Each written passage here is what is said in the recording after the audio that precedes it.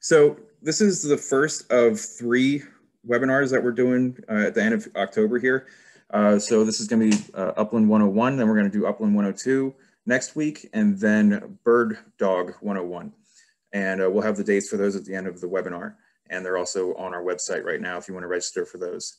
For these, we've actually partnered with Pheasants Forever, and we'll be talking to them here in a second. But if you want to look up their information, there it is. We'll also have this again at the end of the presentation.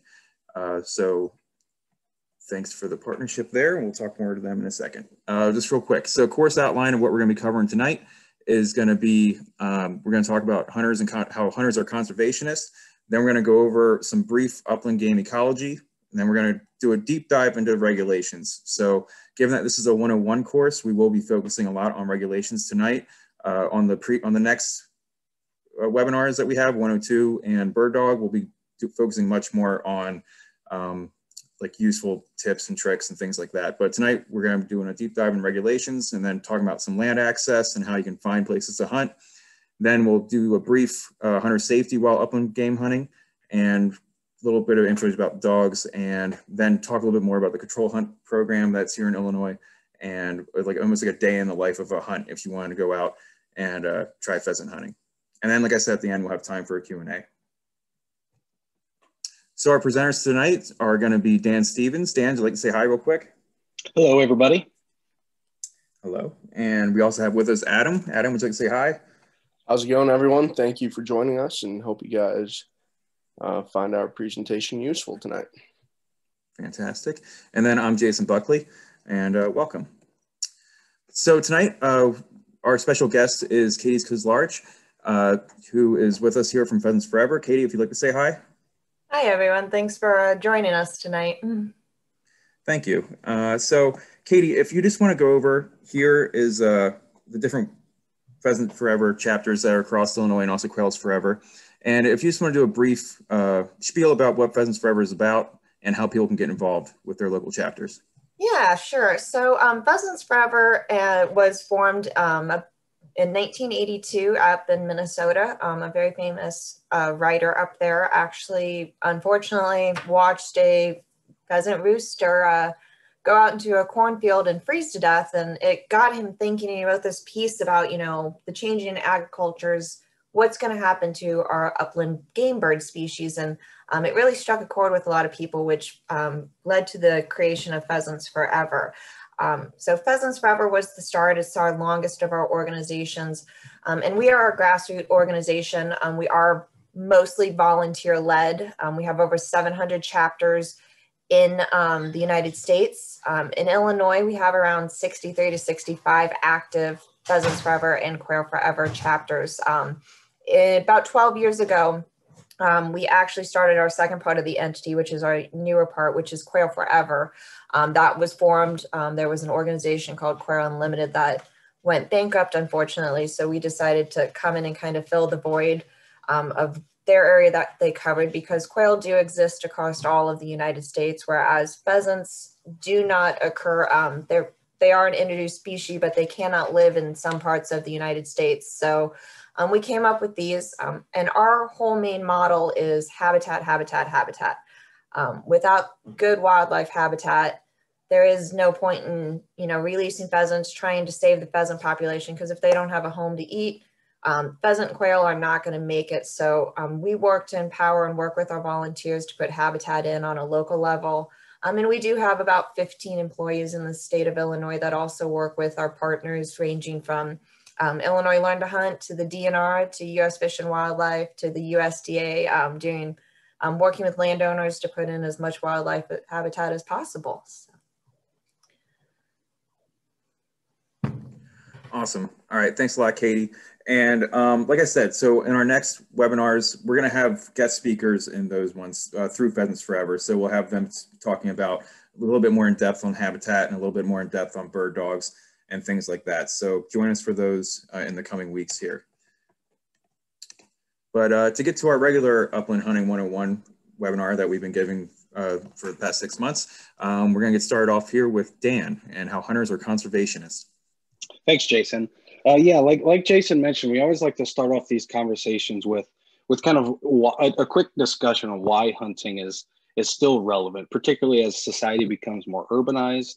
It's still an integral part to how we manage wildlife in this country. So there's this federal legislation that was passed in the year 1937, and it's essentially known as the Pittman-Robertson Act. And this is an excise tax of about 11% that is placed on all hunting and shooting equipment. So anytime you buy a shotgun, anytime you buy ammunition, archery equipment, things like this, there is an excise tax that is then allocated to the U.S. Fish and Wildlife Service. And now the neat thing about this specific tax is that it's not an additional tax that's kind of rung up at the point of sale. So it's not like, you see that additional 7% sales tax or anything like that. It's already built into that price at the manufacturer's level. That money is then allocated back to the states. And there's an interesting formula on how they decide how much of this giant pot of money, how much each state receives. And that formula essentially looks at the total land size of the state, as well as the number of hunting licenses sold in that particular year. And so not only are hunters contributing to this fund by directly purchasing these goods, they're also increasing the share of revenue that Illinois receives from the federal government by purchasing a hunting license. And the cool thing about this specific pot of money is that when it was written into law, it was very descript and very succinct about how it can be used. So it cannot be used in just a general, revenue fund for the state. It has to be used for the betterment of conservation. And so a lot of times this includes purchasing new land, so more hunting opportunities, as well as more target shooting opportunities. And so this is just one of those primary mechanisms for how funding or how conservation is funded in this country.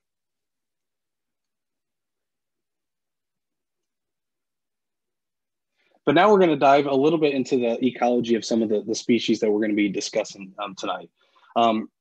Again, this is the 101 course, so this is going to be a fairly quick overview of habitat. We're going to dive a lot more into this in 102. But with pheasants, particularly ring-necked pheasants, it's really important to understand that these are not birds that are native to Illinois. They were actually introduced into Illinois in about the late 1800s. And it took several generations for these birds to begin propagating and to begin really thriving in Illinois. And so in about the 1950s, you saw a pretty big uptick, and a huge portion of pheasants were on the landscape at that point. As we started shifting into the 1970s, there was a lot of different agricultural changes. If you think back to the 1950s and 60s, a lot of Illinois was these 40-acre small family farms. These farms are oftentimes divided by fence rows with lots of native vegetation present in those fence rows. And throughout the 1970s and into the 1980s, we saw a lot of these small family farms get converted to big, large-scale agricultural operations. So in a lot of cases, the fence rows were ripped out, and so a lot of that native habitat that these birds really thrived in began to be removed from the landscape.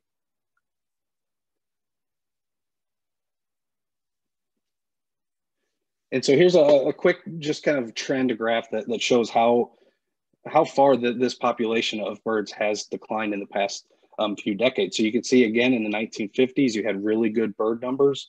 And again, as that shift to large scale agriculture began increasing across the landscape, you saw that population trend start to decline right alongside with it. So there's a few really key components that wild pheasants need to thrive. The most important is native warm season grass prairie fields. So these are tall grass prairie fields. You're probably familiar if you've been on a lot of DNR sites that have some of these tall grass prairies. It's very often, that they're kind of intermixed with agricultural areas. A lot of times you'll see agriculture areas right adjacent to these prairie grass fields, and those are really good pheasant habitat. Again, pheasants really need that woody cover and those brushy areas to thrive as well. It's important to understand pheasant feeding behavior too. And as we kind of move through some of these hunting strategies, you'll see that a lot of times when we're targeting these birds, we're targeting a specific behavior that they're engaged in. So in the morning, a lot of people will hunt near feeding areas because in the morning, pheasants are likely to wake up and go hit those feeding areas really early in the morning, and then transition back to the thicker cover as the day progresses. And then they'll do one last kind of feeding push right before dark. And so it's important to understand the different habitat components that these birds are going to use throughout a particular day. And so feeding behavior, again, we're really going to focus on fall and winter for this presentation, because again, that is when upland season is. And so that's where we're going to primarily focus. Now in the fall and winter, they're going to be really focused on different seeds, grains, occasional roots and berries, but you're really going to see them focused again on crop seeds, as well as some of the native seeds that are out there. So some of the smaller, let's say grain type seeds that you're likely to see pheasants feeding on can be oats, wheat, milo. You'll also find them eating corn and soybeans. So there's a lot of different, agriculture type crops that these birds will readily eat, in addition to a lot of the native sources of food that are out there. So just before we move on a little bit further, you're going to hear us use some of these terms, and we just want to quickly identify them a little bit. So a female pheasant is often referred to as a hen. A male rooster is often, or a male pheasant is often referred to as a rooster, also a cock. And so if you hear us use these terms throughout this presentation, that just kind of gives you some background information on what those terms specifically mean.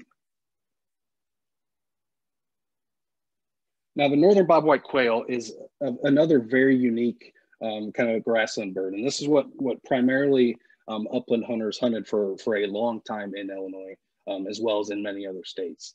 They are a native bird, and they're kind of known for their unique bobwhite whistle.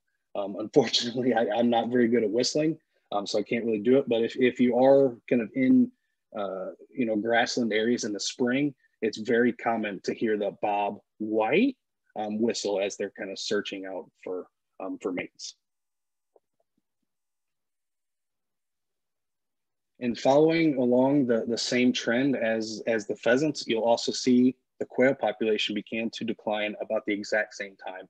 And again, this is because in a lot of cases, these birds are utilizing some of the very similar areas. And so again, the 1970s to 80s, we saw fence rows being removed.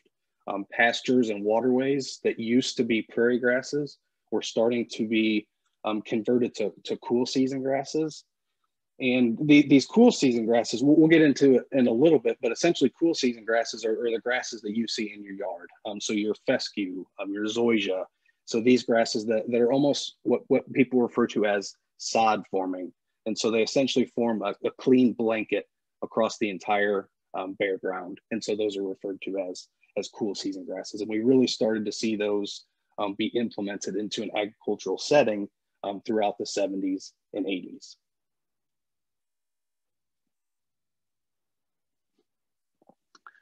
So quail use a similar habitat.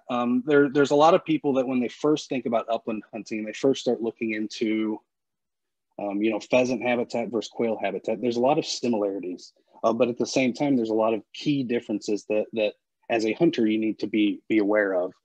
And I heard it kind of summarized best that essentially good quality habitat, good quail habitat is usually good pheasant habitat, but good pheasant habitat is not always good quail habitat.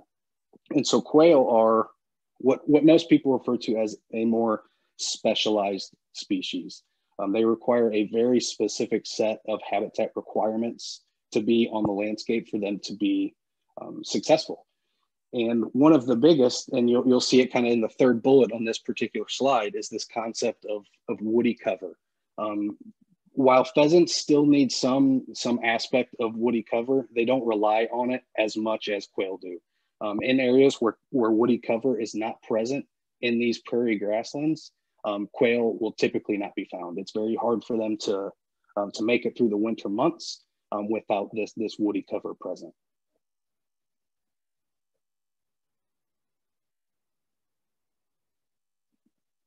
And here's a quick illustration just to show the two distinctions between a male and a female northern bobwhite.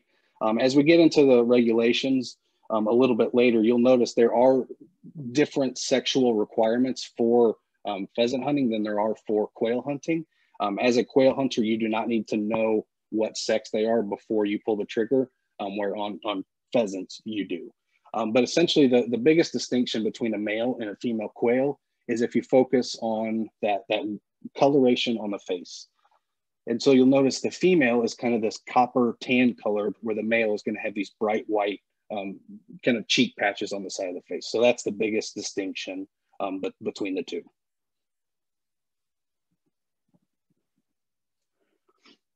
And one of the most interesting kind of behavior that some of these birds exhibit is the northern bobwhite and their propensity to what we refer to as covey. And so quail are extremely social. And so you'll find them, particularly in the fall and winter, in these groups of about 3 to 20 birds. And again, the size of that particular covey really depends on the habitat quality as well as the number of birds that are there. But it's a really unique behavior in that it serves a couple different purposes. So one of the biggest purposes is the way they roost, so the way they sleep. And so if you look at this top picture, you can see these individual quail in this covey are essentially all tucked in together with their butts together. And that's it's a great way to help thermoregulate and kind of save that body heat. But another thing that it does is, if you look at this bottom picture, that is a very common occurrence while quail hunting. Again, we're hunting in the fall and winter when these birds are actively covied up. And so it's very common when you happen to find quail, or when you happen to flush quail, to see, you know, a dozen to 15 birds all flushing at once. And there's this concept in ecology, they kind of call it the flashing or the mob effect. And hunters suffer from it greatly. If you happen to see, you know, a big group, a covey kick up like this, it's very hard to convince yourself to focus on one specific target. And so over time, these birds adapted the same way. You know, the more birds that are out there, it's very hard for a predator to identify a specific target and take that target. So it kind of serves two different purposes, but it's a very unique behavior. And it's a very interesting behavior, and something that we can utilize as hunters. And it's very often when you bust up a covey like this, or you flush a covey, after a certain amount of time, you know, 30 minutes to an hour, those birds are going to naturally start coming together again. And so they're going to start forming that covey back up. And so after you flush a covey or two, if you don't happen to harvest too many birds out of that specific covey, you can then go and try to find that covey again.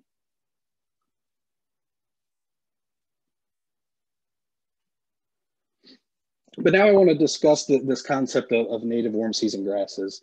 And I know for many this might seem a little dry, but this is one of my biggest focuses as a hunter, is understanding the habitat that the specific game species that you're targeting uses. Obviously, we can all sit in a tree stand, and at some point, the chances are a deer might walk by your stand.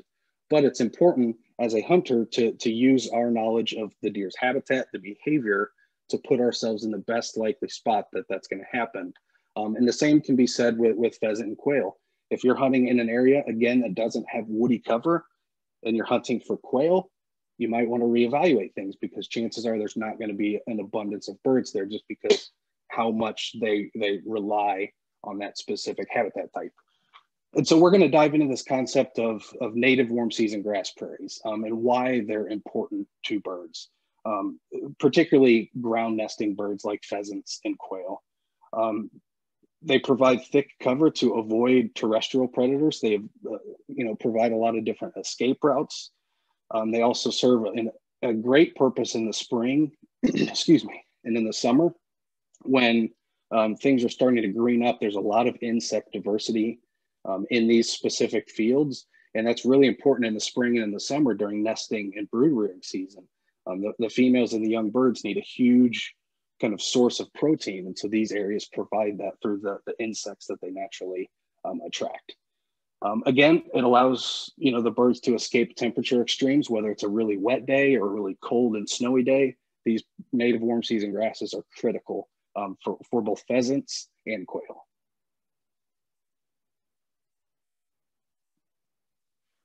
And this is a picture that I really like, and it illustrates one of these points really, really well. And this is that concept of sod forming grasses like you may see in your yard versus, prairie grasses. So prairie grasses are what are referred to as clump forming. And so if you look in this individual picture, you can see these individual clumps of grass. You don't have this solid kind of mat of grass like you do in your yard.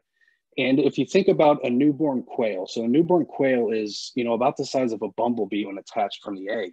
And so if it's, trying to walk around your yard, in 3-inch fescue, it's not going to be able to walk very far.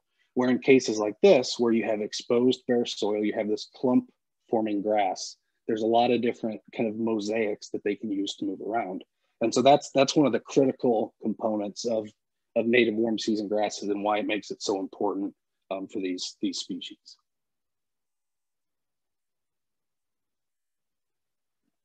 With that, I'm going to turn it over to Adam, and he's going to dive into regulations for us. Thanks, Dan.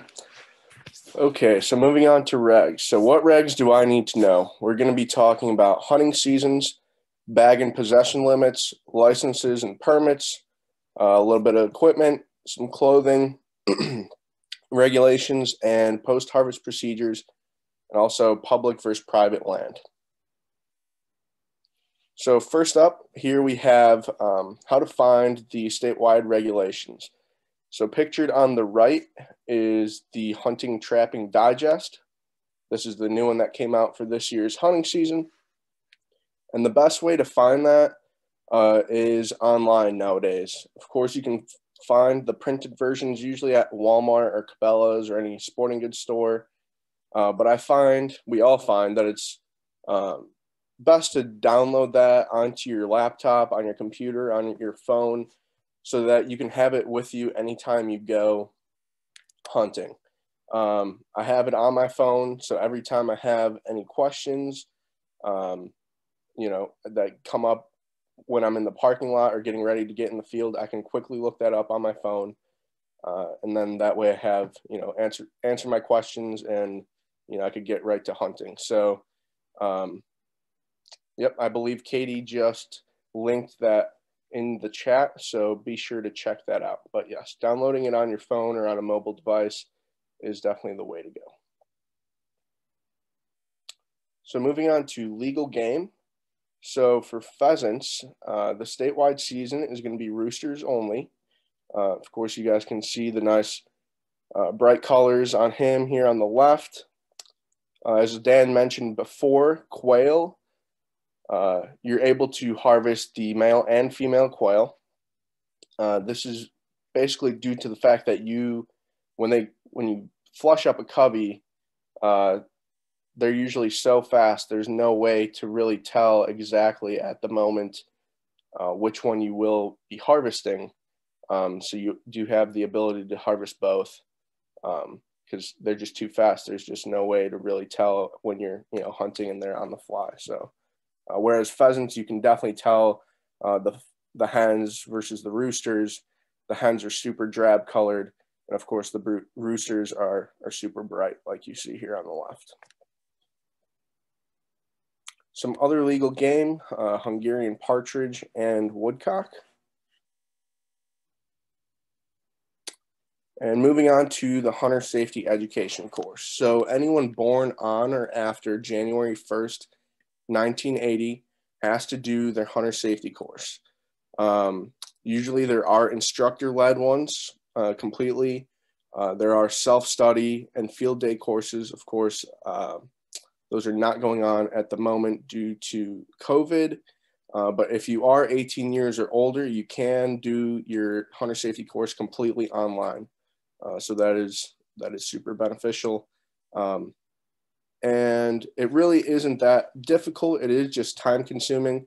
I believe there are about 10 chapters, and of course, chapter quizzes throughout, and then chapter tests at the end. If you really wanted to, you can get it done in a weekend. You just need to dedicate some time.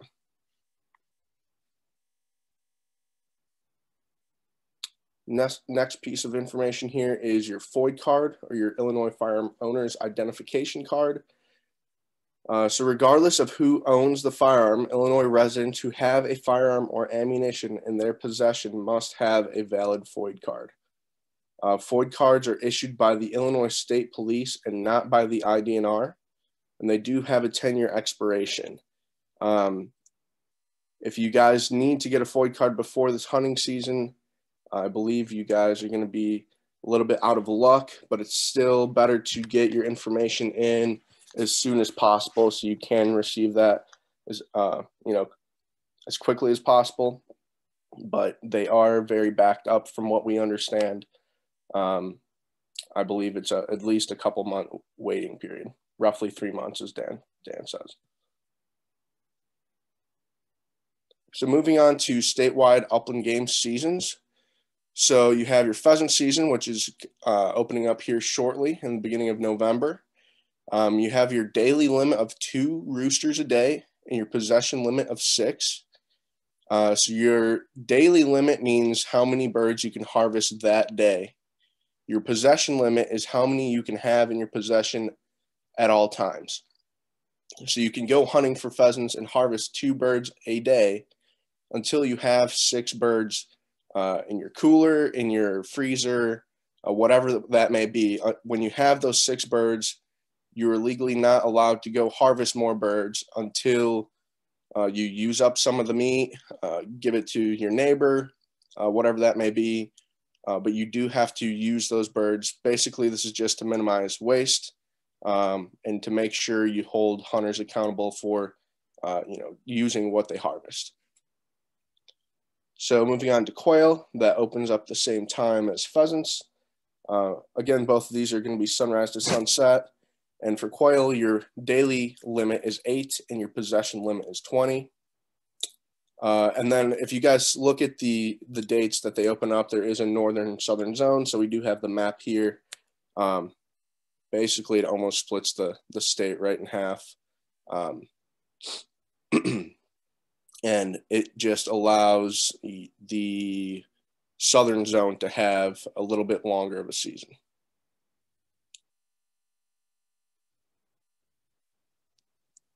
So hunting credentials and requirements. So to hunt upland game, residents and non-residents will need a hunting license, just your base hunting license, and a habitat stamp. So those are the 2 things you need to hunt upland game. And of course, if you do read further, if you're going to be hunting doves or woodcock, since those are migratory species, you do need your HIP certification, which is free. You just need to remember to click that if you're buying your license online, or make sure you remind the clerk at the checkout desk at your local Walmart or wherever you buy your licenses to make sure they check that box for you as well.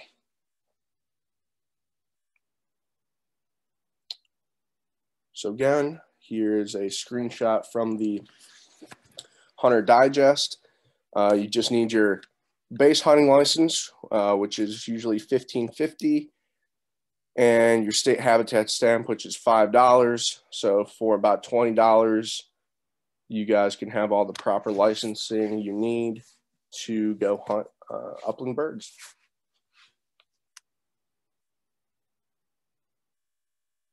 So moving on to permit lotteries. So now the lotteries for the upland game hunts are for the free IDNR permits. So these are sites that IDNR opens specifically for upland bird hunting, or upland game, I should say. You're able to harvest quail, rabbits, and pheasants if they are there on that site.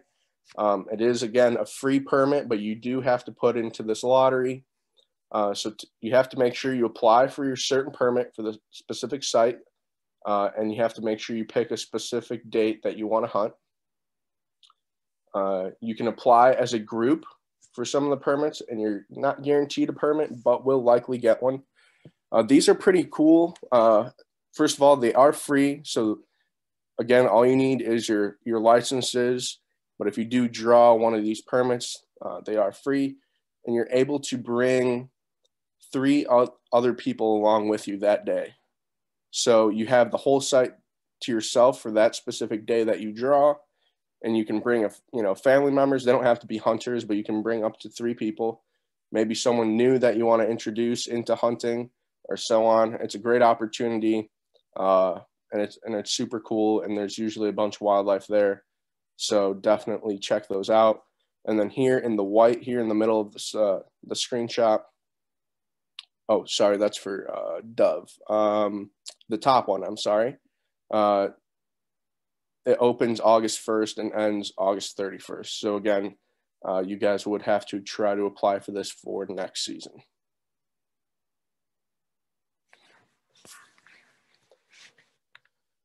Moving on to the Illinois DNR Hunter Fact Sheet.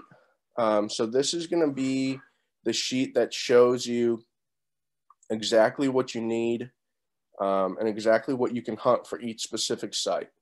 And also it will tell you any specific check-in and check-out procedures, whether you need a windshield card, if you need non-toxic shot, all that good stuff. This is where it's going to be, and they're different for each hunting site. So these are super important to read and understand and get familiar with for each site that you want to hunt, whether it's for upland bird, deer, waterfowl, whatever it may be. This gives you all the information for that specific site. They're super important. Again, I'm going to stress that you need to know all the rules because it can get a little bit confusing navigating all the rules for each site. They're not all just based off of what you find in the rule book. So make sure to read these, make sure to understand them, and you'll be good to go. I will just pop in to say really quick, Adam. It's important to remember site-specific regulations. They can be more specific than the statewide. So the statewides are basically the bare minimum for every site, but then each site can go a little bit further in some of those regulations. Yes, exactly. That's what I was trying to get to, but you said it much better than I did. Thank you. Okay, so moving on to post-harvest procedures. So again, you might have some sort of check-in, check-out procedure if you're hunting on an IDNR site. Again, that'll be listed in the hunter fact sheet. You must be able to identify the sex of the game bird and remember your bag limits. Again, for pheasants, you have a daily limit of 2, possession limit of 6, and for quail, you have a daily limit of 8 and possession limit of 20.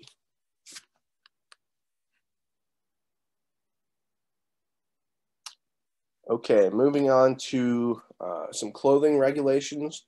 So blaze orange or blaze pink is required for upland game hunting. You need at least 400 square inches of solid, not camo, blaze orange or pink, and a blaze orange hat. So usually a jacket or vest and the hat will suffice, but again, it has to be solid blaze orange, not the camo kind. Here, if you look on the right side of our slide, you have a good picture there explaining what I'm talking about. It needs to be the bottom one, not the top one.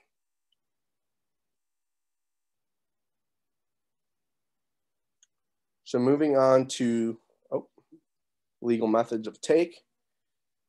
So to hunt upland game in Illinois, shotgun and archery equipment are the only legal methods of take that may be used. So I'll go over the pictures here quickly. Of course, here in the bottom left, you have a gentleman holding a bow, so that is legal. And if we look at the picture here on the right, kind of explaining what each shotgun is. You'll see if you guys go pheasant hunting, a lot of people will have side-by-sides or over-unders. Those are just kind of popular with the upland game hunting world. Some of the pros, some of the cons, they are usually pretty nice guns, well manufactured, and you know they are very nice. Kind of the downfall of them is that you only do have 2 shots. So again, if you are a new hunter and you're looking to buy a firearm, you kind of have to consider all the different pros and cons and what you want to use it for. And they are very popular still, but they are a little bit more of I don't know, I'm kind of going to say like the older style of guns. Moving on down to the middle one here, the pump action. So that is a shotgun that is able to hold 3 shells. You do have to pump the forearm to eject the shell and load the next one in. So it may be a little bit of a learning curve, especially for a new hunter. Just kind of have to get used to your firearm, of course. You should be doing that regardless of whatever firearm you buy. You should definitely get used to it, but that's just an added step there. And of course, you have your semi-automatic or auto loader. So that means every time you pull the trigger, the shell ejects, and the next one is loaded by just shooting the first shell before that. This is probably the most popular style of shotgun that beginners buy. It is super nice in the fact that if you're definitely not used to shooting firearms, a little bit of the recoil is taken out because of the fact that it uses the recoil and the gas from the previous shell to load the next shell into the chamber. So it is a little bit easier to shoot. And again, you do have the ability to hold 3 shells in that shotgun. So of course, there's all kinds of different styles. That's going to be up to you guys, but just wanted to give you a quick explanation of what that all meant.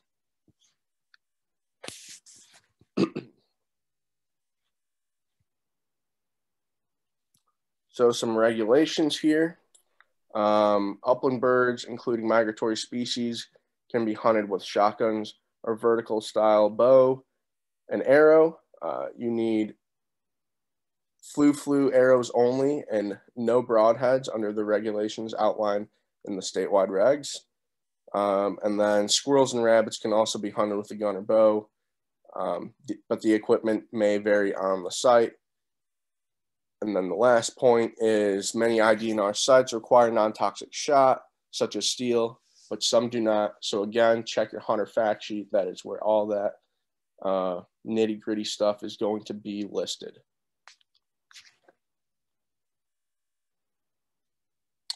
So again, some sites do require you to use non-toxic shot. A couple of points on that. Of course, make sure to check your hunter fact sheet. For some ease of conversion, note that the number 3 steel shot is ballistically similar to lead number 5, and steel number 6 is ballistically similar to lead number 7.5 or number 8. So yes, steel and lead do shoot differently. Make sure to understand how both shells shoot out of your gun, or just stick to one or the other. My preference is to just stick to steel. That way you always know that you're in the clear with IDNR rules. It is better for the environment as well.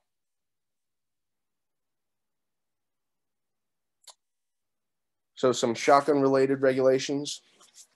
You may use any shotgun gauge to hunt upland game in Illinois. Your shotgun must only be capable of holding 3 shells.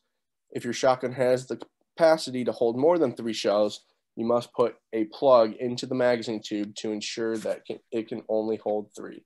So without the plug, most shotguns can hold 5 2 3/4 shells. Again, if your shotgun is able to do that, you have to put a plug into it to be legal.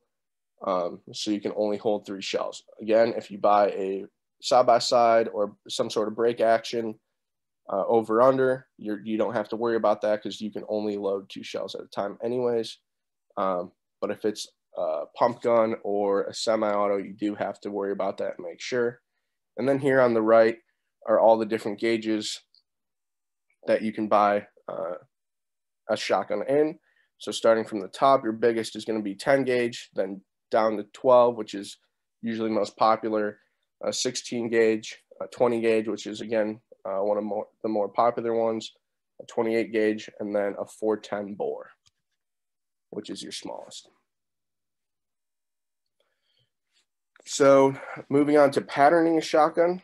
So again, as I mentioned, it's best to pattern, or it's best to know what works with your gun, what kind of shells shoot the best out of your gun. And to find that out, you're going to want to pattern your gun. So it is best to pattern your shotgun before the season to find the effective range. Use the same shells and shot size you plan on using during the season. So if you look at the picture on the right, a desirable pattern has a nice spread to it. There's no big gaps between any of the BBs. And, you know, it makes it a lot more effective if you were to be shooting at a pheasant, if you had that kind of a spread to actually hit it and effectively harvest the animal. Whereas if you look at the one on the bottom, the undesirable pattern, you have a lot of gaps and it looks splotchy.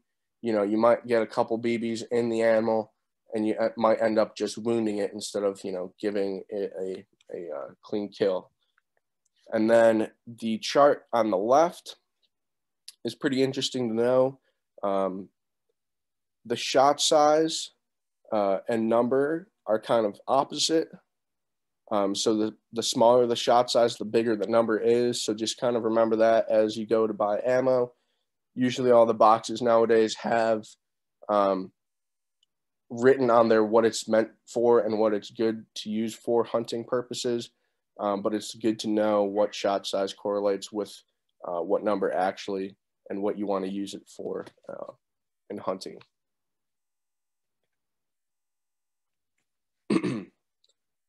So some choke tube basics and selections. Improved cylinder, modified cylinder, and full are widely used for upland game hunting.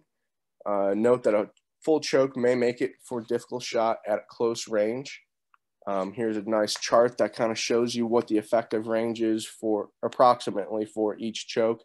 So your cylinder is about 25 yards, improved cylinder 30, modified 35, and full 40 yards. So of course, if you do have a bird that flushes at 25 yards and you do have a full choke, you know, you're going to have to really try to make that shot count, just because your pellets are going to be so much tighter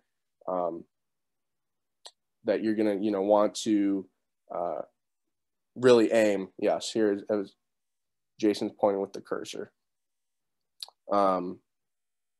You're just going to have a tighter pattern, so it's going to be harder to hit the bird if it's moving. I'm going to jump in for a second, Adam, really quick. One thing I want to highlight, especially when we're discussing choke tubes, is you really need to pay close attention to the specific choke tube that you're using, as well as the shot type you're using. So remember, steel is a lot more dense than lead. It weighs about a third less, but it's also a lot harder than lead. And so that's going to change the way that it interacts with your choke tube. And so it's really important, if you are required to, again, use non-toxic shot and you are specifically using steel shot, you want to make sure that the specific choke tube you are using is rated for steel shot. And normally you can, you know, look at that through the owner's manual of the choke tube, or you can look up that specific choke tube on the internet and find its owner's manual.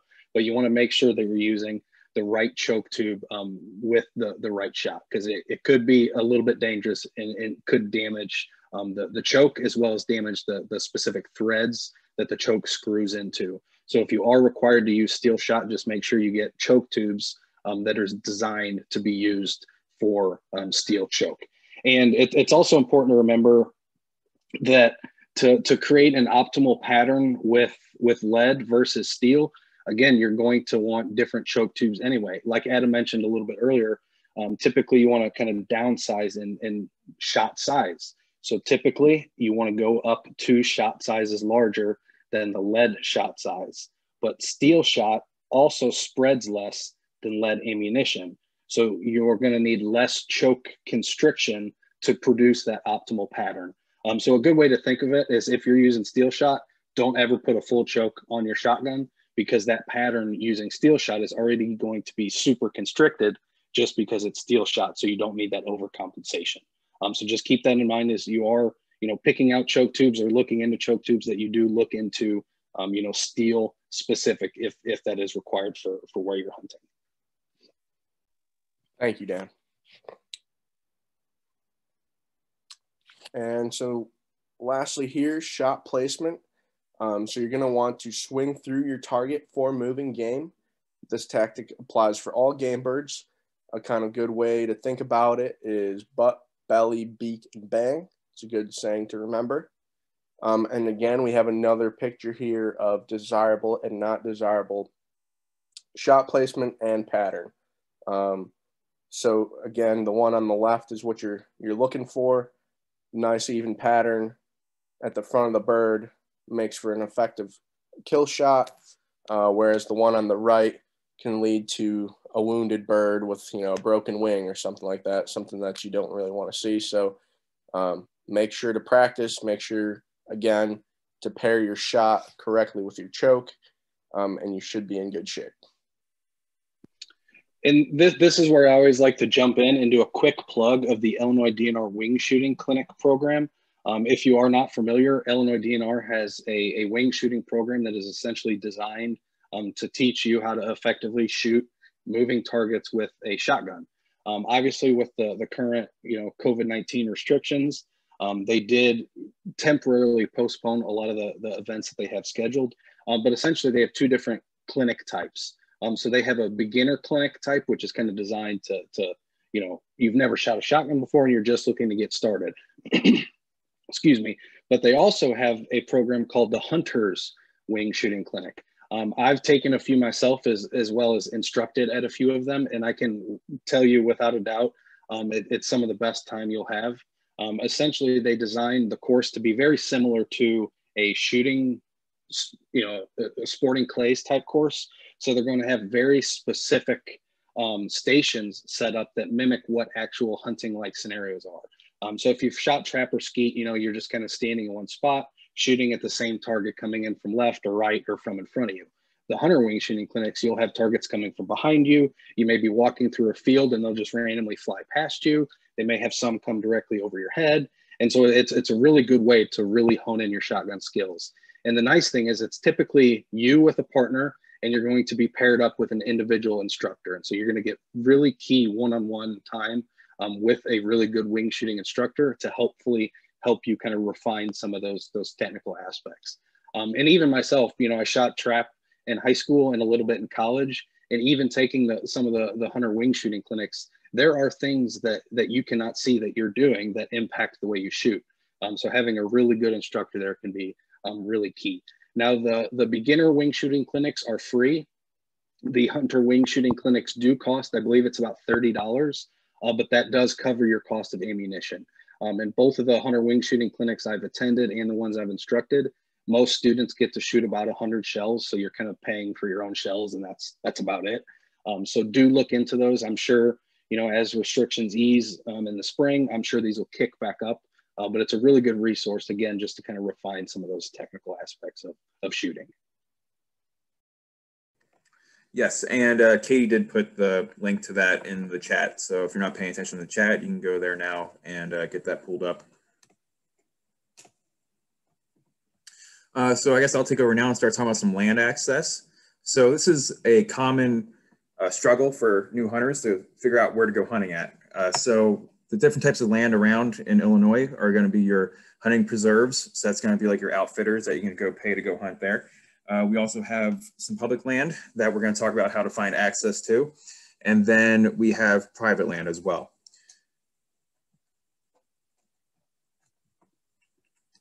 So for public land, there's a new resource. And even if you are a seasoned hunter and you've hunted other species, I highly suggest checking this out. So the DNR came out this year with huntillinois.org. And they want this to be their one-stop shop for hunters and hunting information. And if you go there right now on the homepage, they have a tutorial that will take about 10 minutes to watch. And it goes through all the different tools that you can commonly use on the website. And it's extremely helpful, I think. And it kind of gives you an idea of what's there and how to use it. One of the more powerful tools that they've come up with is this hunt planner. And using this hunt planner, you can now narrow down and try to find a site around you that is open for the game that you're interested in hunting in. In the past, you'd have to go through all the different hunter fact sheets and see what was allowed to be hunted at each of these sites. So they put in a database that allows you to search them now. So this is the first step. We don't have it going through all the steps, but the first step would be, where do you want to hunt? And if you have a site-specific name, if you want to put an area that you're interested in hunting near you, or you can go by county, the region, which again is this map here. I'll go back. This is the traditional regions of the IDNR, breaking down the state into the different management regions. So you can go by region, and you can go anywhere Illinois, so the whole state. And then it will say, what do you want to hunt? And I think that's the most powerful thing, because that allows you to then just pull up the sites that have the game that you're after in that area. So again, go check that out, and in 10 minutes, you'll be a whiz at using this site and hopefully help you figure out where you want to go near you. They also have this website here, not website, same website, different page on the website. So this is the hunt map. So they took all their sites and put it on a map, so you can see where all their sites are located at. You can go through the right here. This is a screenshot of it, but you can go through the different species and click on that. And when you click on that, it doesn't, what I would like it to do, what it doesn't do, but I would like it to get rid of the points that don't have those species. But that's what the list is for in the previous email, not email, the previous slide. But for this one, when you click on that, it will then highlight the areas where you can hunt those species. So if you're looking at a site, and say you're looking at Newton Lake, and you clicked on pheasants, this is the part of that site where you're allowed to hunt pheasants. So where you see pink at is where you're allowed to go hunt pheasants. So here's some other public land over here, but there's no hunting over here. So just to give you an idea of this new site they have going, and they're trying to make it easier for us. So you gotta give them the credit where they deserve it, for sure. So appreciate that site they came out with. Some other ways to figure out if a site is worth even hunting. So say you looked at Newton Lake. I just pulled that one up just because it had a land next to it that didn't have any pheasant hunting next to it there. But you'd be able to be like, well, how many pheasants have been taken off of Newton Lake? And you'd look up the public land hunting report, and then you can go to pheasants and see if anyone's taken any pheasants off of there. You can see here a couple pheasants got taken off at Bohm Woods and some other sites. So that just helps you get an idea of if they have the habitat there. Maybe it's part of the controlled hunt program, which we'll go over in a little bit. Either way, it gives you that idea of what species are there, how many hunters are hunting it, and if it's being hit a lot, or all that stuff. So it gives you an idea of if the habitat's good there to go be hunting pheasants or quail. And then all these other species as well. And again, it gives you the total area of that landmass and the total hunting areas and the hunting trips taken out there. So it gives you the idea of the hunting pressure going on in that spot. And that's in the IDNR website. And I believe you can find that at the new huntillinois.org website as well. They really want to move everything over to that website. So they, even on there, when you go to a specific site, they'll have the same information on there from the hunter fact sheet, but almost rewritten in a more easily digestible way. So you can go there, and I think they're going to start kind of letting go of the hunter fact sheets and moving more towards that website and the formatting on that website. So the quicker you get used to that website, the better off you're going to be going into the future. Some other spots that you can go hunting is part of the IRAP program. So this is a program that IDNR has partnered with private landowners, and basically they offer up their land to be used in some format with hunting or fishing, and then the IDNR will then help them come up with a management plan and help them with some conservation projects on their land. And in exchange, they offer it up to hunters. So there's over 16,000 sites in over 38 counties so far that they've done this with. I think it's even higher than that now. I know they've been adding a couple sites this year. And this is through a lottery to get access to this. And if you are a youth or a first-time adult hunter for that species, you have a higher chance of winning that lottery. And to be a first-time hunter, that means that you haven't hunted that species within the past 5 years.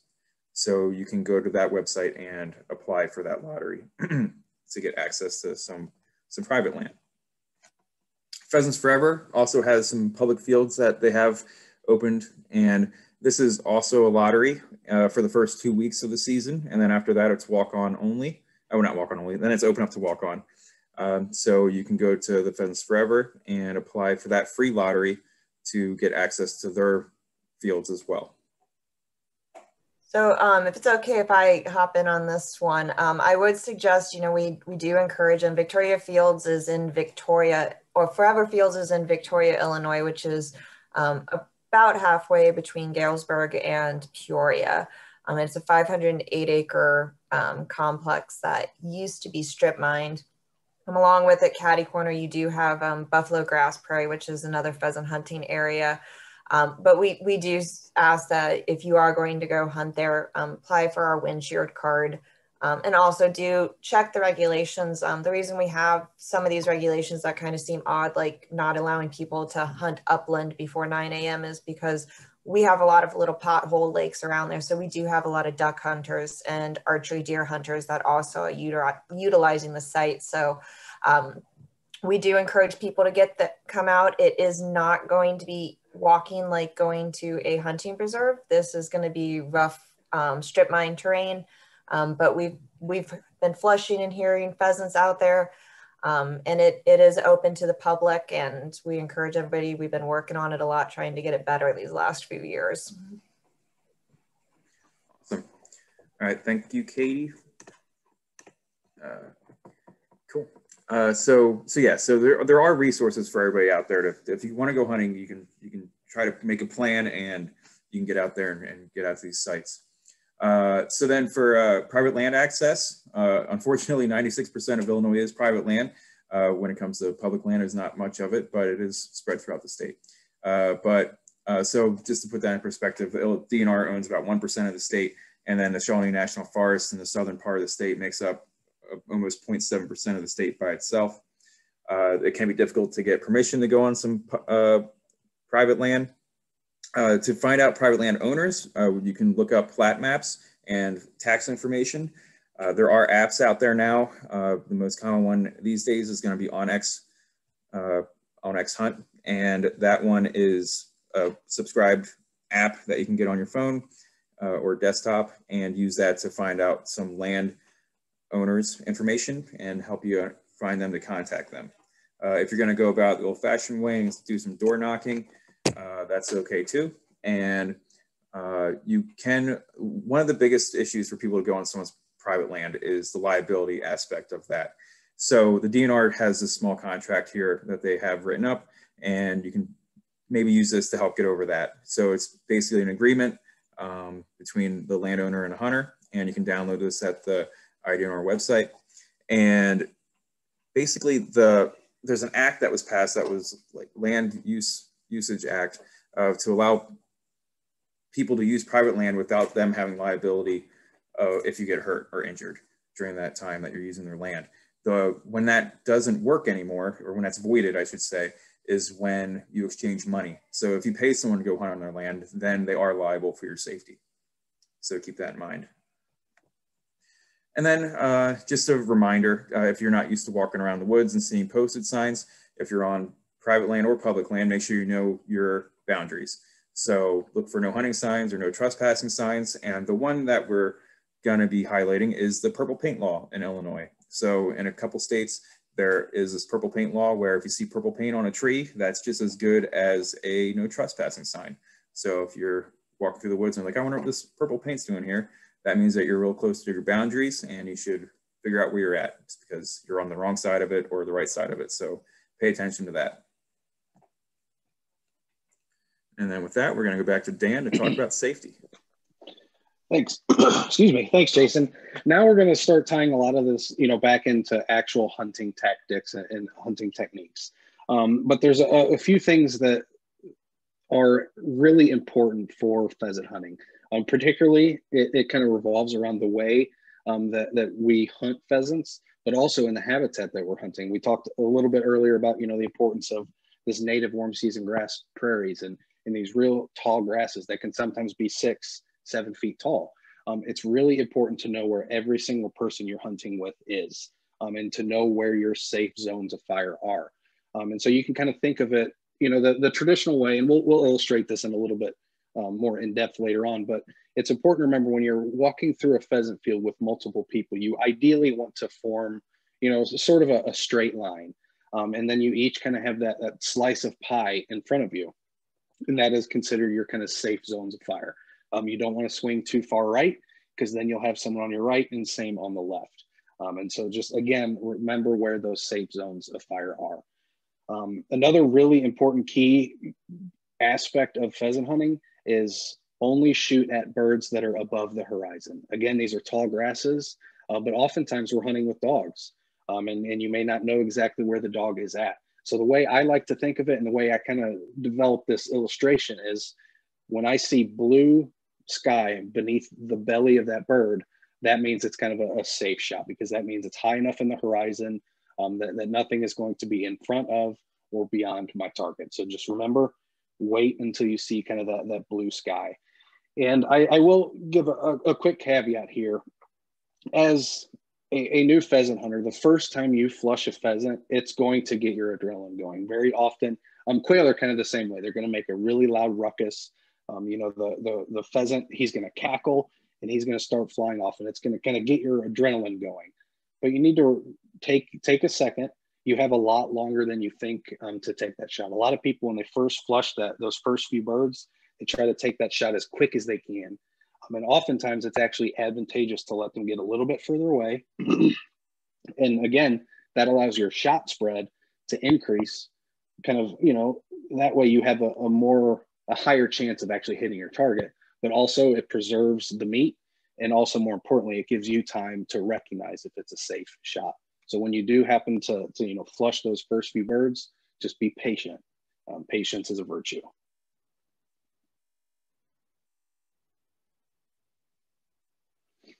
Now, if you are going to be hunting with dogs, again, we do have a full bird dog course coming up, but we're just going to quickly highlight some of the two characteristics of most upland bird dogs that you're likely to see. So we kind of have two groups. And the first group we're going to discuss is the pointers. This is probably what most people are familiar with if you think about the upland hunting culture. In a lot of magazines and movies, you kind of see these pointers. So pointers, just like their name describes, they will go on point once they feel like they located a bird. And again, this is going to be very situational, and it really depends on how the handler, you know, trained that specific dog. But very oftentimes the handler will tell that dog to stay on point, and the handler himself will designate somebody else to flush the bird, so that everybody can get up on the line and get ready for a shot. So if you happen to see a bird on point, don't just go rush up to where that bird dog looks like he's pointing at. Go ahead and let the handler make that decision, and he will either himself go flush the bird, or he will point somebody else to go flush the bird. And again, the big difference between pointers and flushers is that pointers have the ability to work further away from the handler and further away from the hunters. As you see when we move into the next group, the flushers, they don't locate a bird and go on point. When they locate a bird, their job is to immediately kick up that bird. So they're going to immediately chase it. And very oftentimes you'll see, as this kind of top picture illustrates, they'll jump and try to catch that bird. And so that kind of illustrates back to that safety concept of allowing that bird to get high enough in the sky that you see blue beneath its belly. That way it clears the dog, it clears all the hunters, and you know you have nothing in front of or behind. But pointers, since they're not immediately flushing the bird, handlers will very often allow those birds to get a little bit further away from the line. So they may be, you know, 50 yards in front of the line, where with a flusher, you want them a lot closer, so that if it happens to actually flush a bird, that bird is within your range. So again, flushers, they're not going to wait until a handler says flush the bird. They're just going to find that scent and immediately go and flush it. And so, yeah, those are kind of the two groups of bird dogs. And again, if you're interested in more specifics about, you know, hunting over bird dogs, about training over bird dogs, we do have a Bird Dog 101 course coming up in a few weeks, where we'll have some really good dog handlers kind of give some of their input and give some of the tips and techniques that they've utilized. But don't be discouraged. You don't have to hunt with a dog. Certainly hunting with a dog can make it easier. It's a lot of fun. A lot of the pheasant hunters that I've spent time with over the years, a lot of times the pheasant hunting is just kind of the background noise. What they really enjoy is watching their dog work and working with their specific dog. And so that's enjoyable for a lot of people.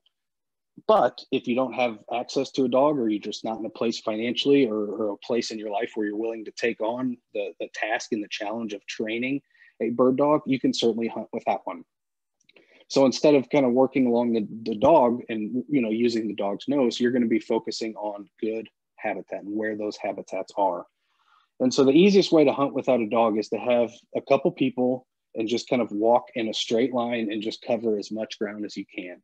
And again, what a lot of people, and I was certainly guilty of this when I grew up. When you first start pheasant hunting and quail hunting, you're going to be walking through, you know, some very thick habitat areas. Oftentimes you might come into a brush patch, and, you know, if it's getting late in the day, you might just wander around it. But very often those habitat differences, so, you know, if it's a solid prairie grass and then there's just a clump of little shrubs, very often those little shrubs are where the birds are actually going to be hiding. And so oftentimes, if you're working without a dog, try to find these unique differences in the landscape, whether that's the edge of a habitat, whether it's kind of a little forest strip or a waterway, any kind of distinguishing characteristic can be extremely useful. So now I'm going to take you through kind of an overall strategy guide for, let's say, your first upland hunt. Obviously, first, you're going to need to acquire the necessary credentials, licenses, and permits, thoroughly inspect your equipment, make sure it's in good functioning order, and also confirm that that shotgun is plugged.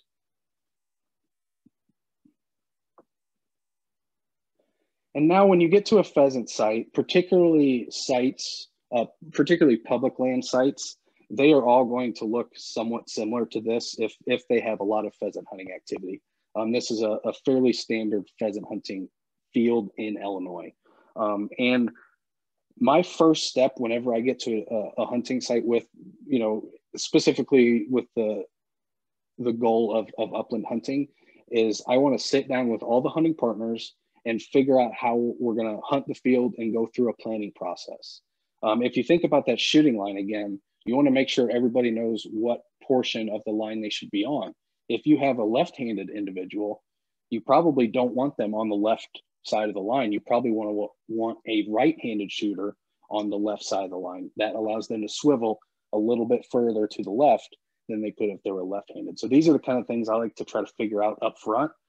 And also a step that may seem unnecessary, but is a step I like to take, is I like to divide the field into smaller units. If you were to just look, luckily our example was kind of broken up for us, but if you were hunting, you know, this big 40-acre field, breaking that into very specific units can make sure that you're covering the entirety of that habitat kind of in a method that allows you to ensure you're covering it well. So again, that's kind of my first step, is to divide whatever unit or whatever site you're hunting, just divide it into kind of several different units.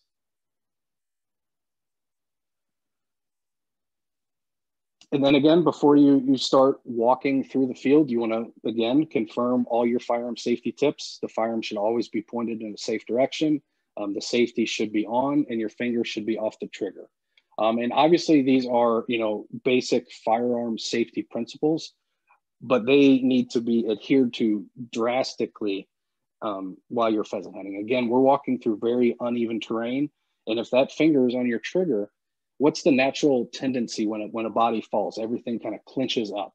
And if that finger is anywhere inside the trigger guard, it can instantly cause you to negligibly discharge that firearm. So again, follow these basic principles of firearm safety.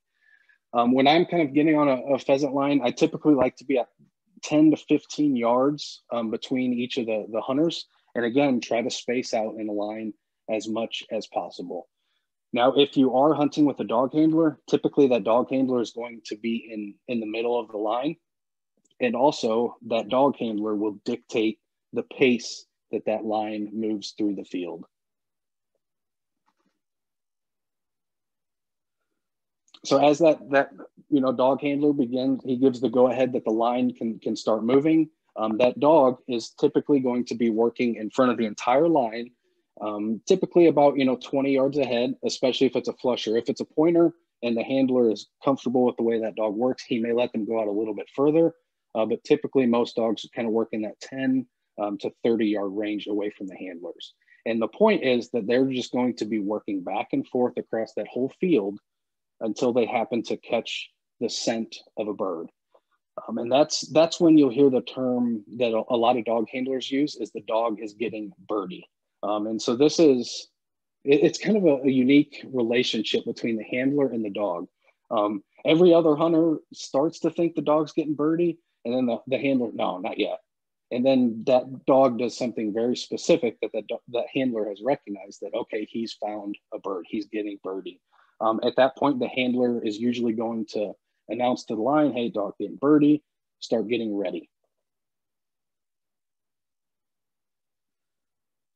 And again, if that bird or if that dog happens to be a pointer, that dog will point until the handler either A, releases the dog, or he flushes the bird. So occasionally you will have a pointer dog that accidentally flushes the bird. A good pointer dog will stay just far enough away that he's going to hold that bird right there. And so that hopefully the bird doesn't run kind of through these grasses and evade you guys. Hopefully that dog has a good enough point that he's able to hold that specific bird in the exact spot until the line gets ready to flush. Now, once that bird flushes, remember to be patient. You have a lot longer than you think before you need to take that shot.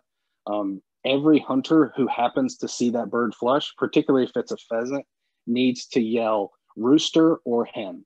Remember, wild pheasants, we are only harvesting male birds, so roosters only.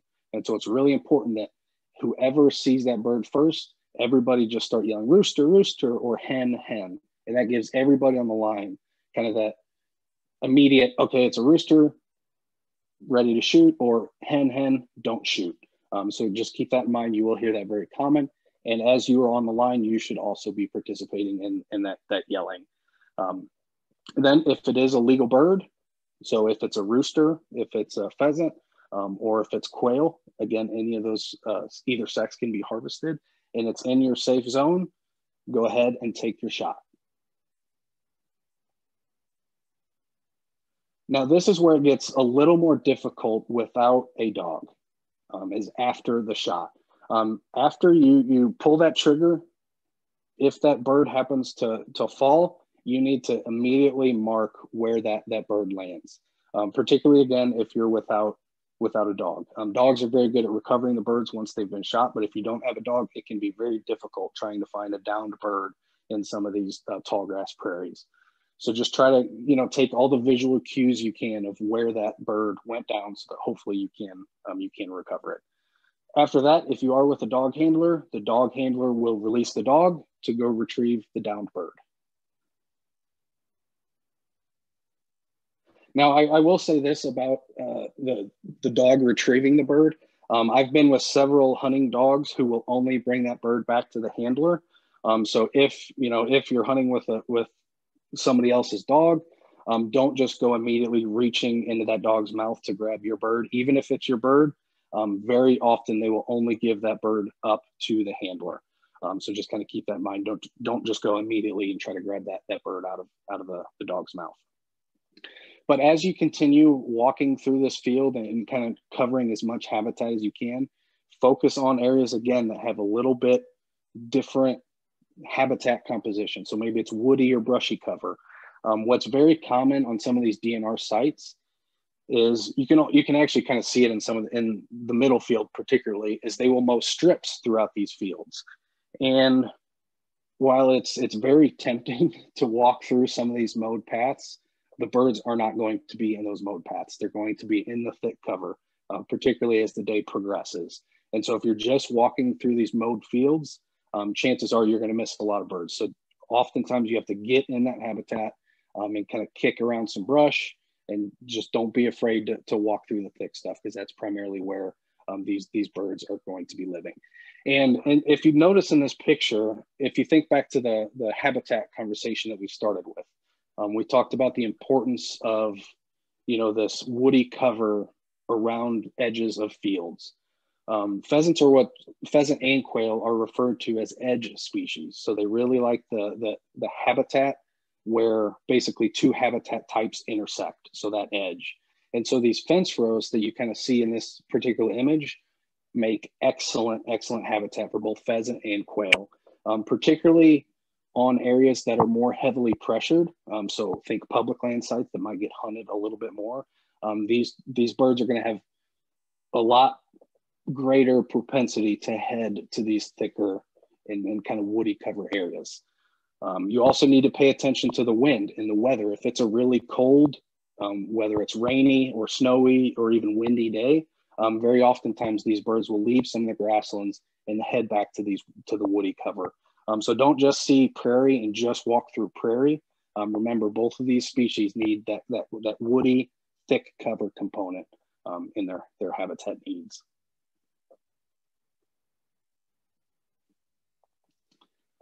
A few other things that can impact the way birds flush.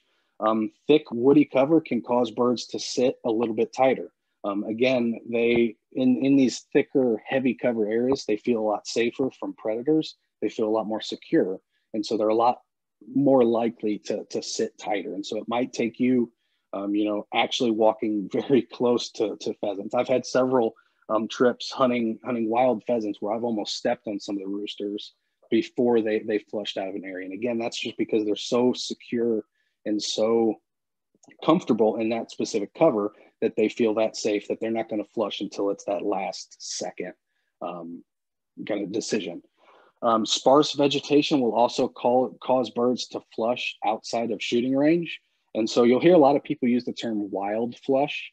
And so a lot of times what people kind of describe that is that you're hunting an area and you just have birds that continually flush maybe 75 to 100 yards away. And there's a few things that can cause that, but typically that's going to be in very windy days, or if the habitat is just not good enough that those birds aren't willing to sit longer. And so that can be challenging, but it certainly can be addressed. And that's kind of one of the things we're going to focus on in the Upland 102 section is how to play the weather, how to play the wind, and how to, methodically hunt these areas in different conditions. But for now, just kind of know that weather and habitat can impact how a bird flushes. Now, one thing I do want to highlight is the controlled pheasant hunting program. And as we kind of started this conversation off at the beginning of the presentation, we kind of highlighted a lot of the decline that's happening in some of these species. A lot of states, Illinois included, have started a controlled pheasant hunting program to basically offer hunting opportunities, upland hunting opportunities, where they may not have existed anymore. So it is a great opportunity to get afield. There are several sites across the state. We'll kind of flash up a quick graphic in a second to show you how many sites there are across the state. They are about $30 per resident. But the nice thing is if you are just going to hunt these controlled pheasant hunting program, a lot of those hunting licenses that we talked about earlier are not required for the controlled pheasant hunting program. And a lot of the other regulations kind of differ from the overall statewide season. And so the big one is going to be you're allowed to harvest hens on controlled pheasant hunting sites. So you can harvest both male and female pheasants at these controlled sites. So here's a quick list. I won't go over all of them. If you just Google Illinois Controlled Pheasant Hunting Program, it will take you, they have a specific website designed for the Controlled Pheasant Hunting Program. It looks like it was designed in the 90s, but it is all there, all the information's there. So if that is something you are interested in, that's where you'll look. And now I'll kind of dive a little bit into what a typical day at one of these sites will look like, because I know for a lot of people, when I first started, and I decided to try one of these controlled pheasant hunting programs, it seemed a little bit daunting and really nuanced. And so I just want to clear some of that up a little bit and show you how easily the process can be done. And so the controlled pheasant hunting program, again, there's several sites across the state. You can either register online and pay ahead of time. And now I will go ahead and, if you are going to do the controlled pheasant hunting program, I recommend registering online. You can, I'll say that in a second. but register online. The way they basically figure out how many birds to put out at a specific site, a lot of times is dictated by the number of registrations online that they have. And so if you don't register online, then they don't know how many birds to put out. And so there are some issues with that. And if this sounds like a total canned hunt, I will say it's not, it is challenging. Essentially, they will just go out to the area, release birds. You know, you're not going to know where the birds are. You're still going to be hunting. So just keep that in mind. Now, I will say with the COVID restrictions, they have not yet released their guidelines for the controlled pheasant hunting program. I know they released some waterfowl blind guidance about 2 weeks ago, and then today they did some deer stuff. So I anticipate in the next week or two, we will have more guidance on how this process is going to work during this COVID era. But I'm going to go through this conversation as if, you know, it's just a regular hunting season until we kind of hear otherwise. So again, you can either reserve your spot ahead of time online, or there are standby. And again, I don't know if they're going to have standby this year due to COVID, but traditionally you can either register online or you can just show up to the site. And if there happen to be leftover spots by the time the hunt starts, you can quickly just go ahead and pay your $30 and hop in right there. But I do, again, recommend registering online. It's easy, it's quick, and it, again, ensures you have a spot to hunt. And now this is where it kind of depends on the specific site you are at. You will check in at the designated sign-in station. Again, all that's going to be detailed on this controlled pheasant hunting website. And when you check in, you will receive a permit and a back patch. So the back patch will just go right on the back of your coat or on your blaze orange vest. And it's just going to be a big green, kind of like a marathon runner. They have those numbers. And so you'll have that on your back patch. You will either be assigned a field or allowed to choose your field. If you're one of the first ones to show up that day, you are most likely going to be able to pick your specific field.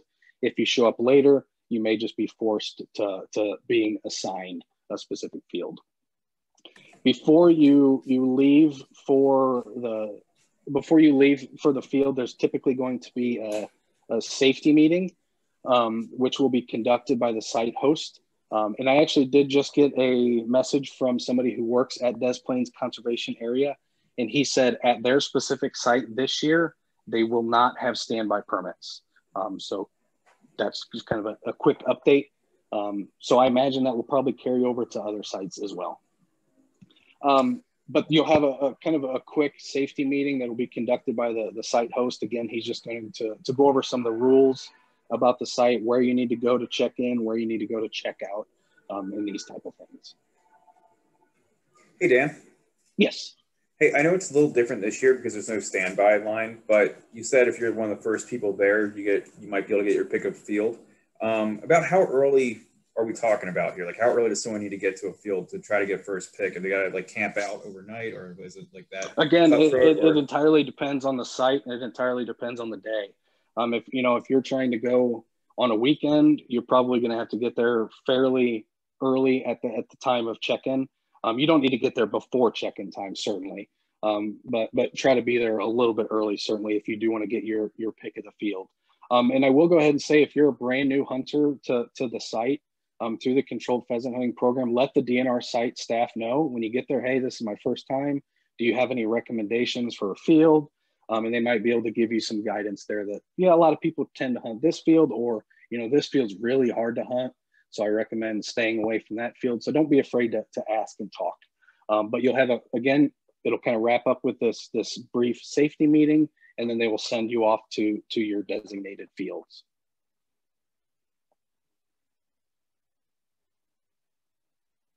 When you get to your field, you will arrive at the nearest parking lot. They typically are going to give you a map with parking locations for the site and for each field. Do not begin hunting until the designated start time. At a lot of these sites, it's about 9 o'clock. So typically, pre-COVID, again, you'll have that safety meeting at about 8:30, and then they will allow you to disperse and begin going to your field and to your parking lot to begin getting ready. Do not go into the field and begin hunting before that official start time. Again, Most sites require you to stay in your assigned field for the first hour, where after that first hour, you can start to venture to other fields. Again, every site is a little bit different, and these are the kind of things that will be discussed at that brief safety meeting before you're sent to your field. But typically, you are required to stay in your assigned field for that first hour. At the conclusion of your hunt, you're going to head to the designated checkout station that they have set up. You will record your harvest. They'll have kind of a logbook there with your name already on it, and you'll just put either a 0, a 1, or a 2 for how many of each sex you harvested.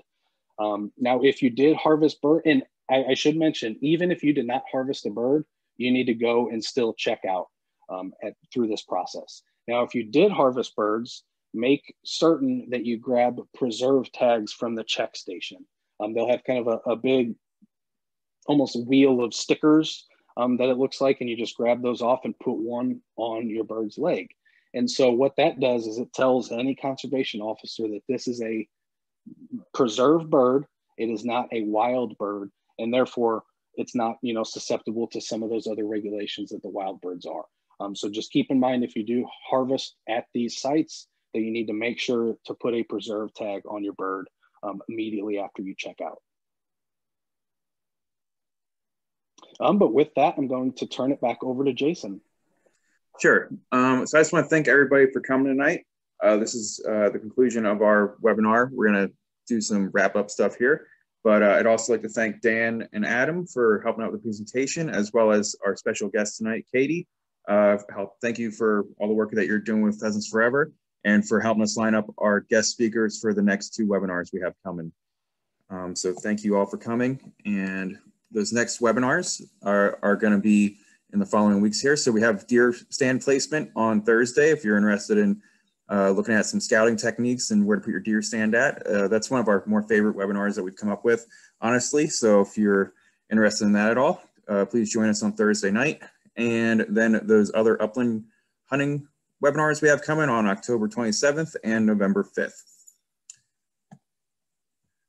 So again, if you have any questions, we have time to answer those now. And if this is your first time doing anything with Illinois Learn to Hunt, just to let you guys know that we're normally a workshop program where on a weekend, you'll be able to come out and get your hands on some equipment and learn some actual skills and get some hands-on exposure to some of these things that you might not have in the past. So hopefully one day we'll return to that, hopefully next year. But as of right now, we got these webinars coming out, so pay attention to those. We also have some YouTube videos coming out. I know later on this week, we're going to be interviewing a deer processor and talking about deer butchery and stuff like that. So follow us on Facebook and our YouTube channels and things like that to get updates and our other content we're trying to figure out here during this strange time for us all. Also on our website, just a quick plug, on the left-hand side, there are e-learning modules. So if you don't have time to sit through a webinar and you want to work through some at your own pace, you can go on our website and look at the e-learning modules. They have topics on waterfowl hunting, deer hunting, turkey, and upland hunting, which has similar information to what we just covered just now. So we're here as a resource for all of you, and so please use us, basically. So if you have any questions or anything, ask them now. And if you think of anything when we're not here, feel free to email us or message us on Facebook. With that, if you guys have any questions, we'll answer them. And if you're going to leave, have a wonderful evening. I do want to plug the Facebook and Instagram page. Jason mentioned Illinois Learn to Hunt on both Instagram and Facebook. We also have a Learn to Hunt Connections page. If you guys look that up, it's a private group. We can add you to it. It requires that you do take a webinar or a workshop, but that's where all past participants have been, or all the people on there have been past participants, and it's a great place to ask each other questions and learn a whole bunch of information. Some people are always looking for hunting partners and stuff like that on there, so make sure to check that out as well.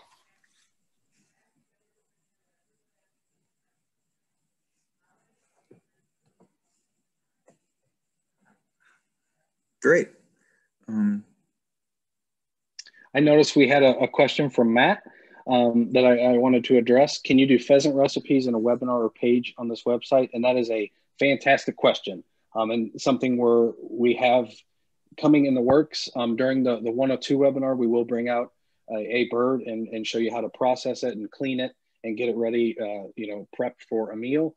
And then hopefully in the coming weeks, we're trying to partner with University of Illinois Extension, who does a lot of these high quality recipe guides. And we're hoping to film some of those in terms of wild game. So that will be something that hopefully will be rolling out fairly soon. I would also suggest, we share it on the Illinois Pheasants Forever and Quail Forever website occasionally, but this year Pheasants Forever and Quail Forever are national Facebook pages.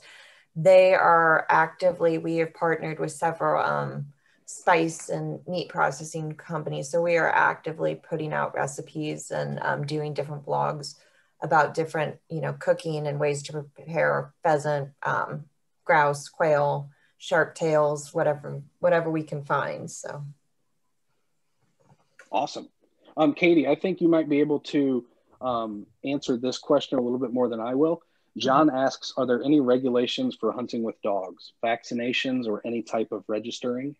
So you do, for regulations with hunting with dogs, you do need to sometimes take a look, especially if you're hunting a state site or a public walk-in site. For example, it's not during the hunting season, but we have regulations that, you can't have dogs out on our sites at certain times of the year because it disturbs the nesting.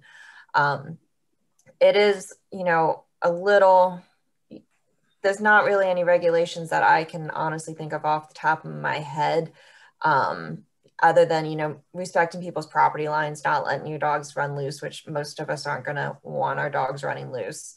For vaccinations, you do need rabies, which is just across the board with any dog. There are certain, some people, depending on your areas, distemper, parvo, those might be things that, a lot of people recommend that, but there are hot spots around the state that it can come up a little more that you do want to check in. So honestly, the best one is to talk to your vet about what they would recommend, especially if you're going to be hunting your dog around your local area, because they're going to be the ones seeing what's coming in. If there's instances of a lot of parvo coming in or a lot of distemper, they're going to know, that these are definitely ones you need. But rabies for sure is one that you are going to need no matter what. Awesome. Thank you. Great. Any other questions before we get going tonight? If not, we'll see you next time we're in the field. Would a dog require specific training, or will a well-heeled dog do the trick? A well-heeled dog is probably going to be the last thing you want out there. You don't want the dog next to you. You want the dog in front of you. There's a lot of training that usually does go into hunting dogs. I hunt with a lot of flushers. I mostly have flushing breed. I do hunt behind some friends' pointers. And if you're thinking about taking a dog out into the field this season and you've never done any training with a dog, I highly recommend that you do not do it. It's a great way to lose a dog and never find him again, because we are hunting high cover.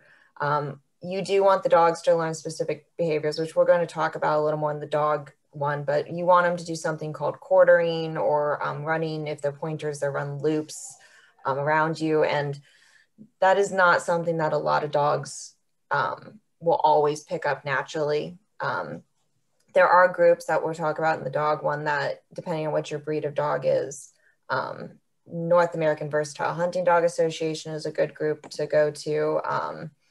There's a lot of retriever clubs, and they will have training days throughout the year. But I would really not recommend taking a dog that's never had any training out into the field, because most likely that dog is either going to mess up your hunt by getting too far out and flushing birds while they're out of range, or you're going to lose the dog. And as somebody that's lost a dog for 3 hours out in the field, that is not a great feeling. So So now all my dogs, because they're little spaniels, run with GPS systems, so I can look down and see how many yards away they are from me after that. So. And I will say, this is kind of another good time to plug the Pheasants Forever chapters. If you are interested in, pheasant hunting and eventually, working into your own dog, there's a lot of really good dog handlers out there that just need to work their dogs, even though they may not be hunting. And so very often, if you get involved with some of these local chapters and local organizations, it's a really great networking opportunity to just, start pooling your resources. And, hey, you have a pointer. Hey, I drew this pheasant field this year. Do you mind bringing your dog and you can come hunt with me on my permit? And so there's a lot of give and take and kind of, getting engaged in some of these local organizations can really pay off in that respect. And on that note, with the local Pheasants Forever and Quail Forever chapters, they get to kind of decide what they do with their money. And we have a lot of outreach. A lot of chapters are starting to do that. And I'm really getting sick of saying it, but on a normal year, we would be in full swing of mentor hunts right now. And our chapters in the last 2 to 3 years, they're starting to do a lot more open mentor hunts so adults can attend. They might have an event that says it's a youth hunt, but if you say I'm a first-time hunter and an adult, a lot of the volunteers are all for having, a first-time hunter come out and join, and they'll take you out and take you in the field and get you out there. I know we've had a lot of the Chicago areas. We've had a couple people go through these courses that have then actually went to a Pheasants Forever mentor hunt and done their first hunt there.